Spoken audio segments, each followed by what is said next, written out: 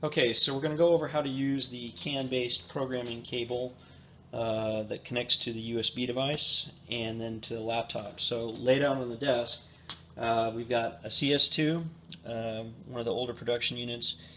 This cable that's got the engine connector on one end.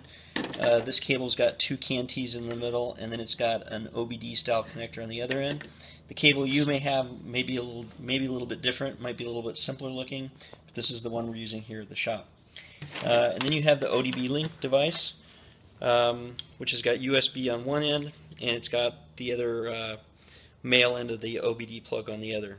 So first thing I'm going to do is I'm going to just plug these two together. That plugs together just like that. This plug here goes into the engine connector on the CS2. You can see this CS2's actually got a display hooked up to it. You don't actually have to have a display hooked up, doesn't really matter. And this one isn't in a car, it's actually hooked up to a power supply on our bench here. But you could program this in the car just the same. Obviously the unit has to be powered on for this to work. So once I've got this connected, I just plug the USB in, and then I can start the application on the computer to get that going.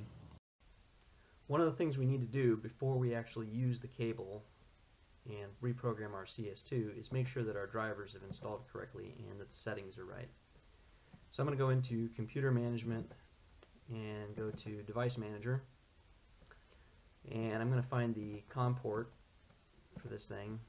And the thing you want to check out on this is that in the advanced settings that the latency timer is set to 1, and the minimum read timeout and the minimum write timeout are both set to 0, and that the serial enumerator here is unchecked. So we'll close that up, close that up, close that up. Now I'm going to go into the HGM Utils folder, and here's my HGM Flash tool. So I'm going to double click that to start, and the Flash tool is going to start. Now I can make sure that this is actually connected correctly to the CS2 by clicking Open, and you can see I can click this button that says Reset Target, and the little dialog box will come up and say Reset Complete. Now if the CS2 isn't connected, so I'm going to unplug the connector and I click Reset, it'll say Failed Timeout. So you know that your CS2 is connected correctly when you do the reset and you see this Reset Complete. So no problem there. So now I'm going to load the program. I'll go File, Open, and I left a copy of a program on the desktop. So I'll pick that one. That's actually the code that we're currently shipping.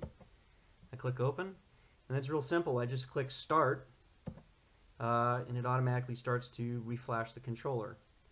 Now the reflash process takes about 2 minutes, so I'm going to pause the video capture while that's going on and resume when this bar here along the way is mostly done, and we'll pick up from there.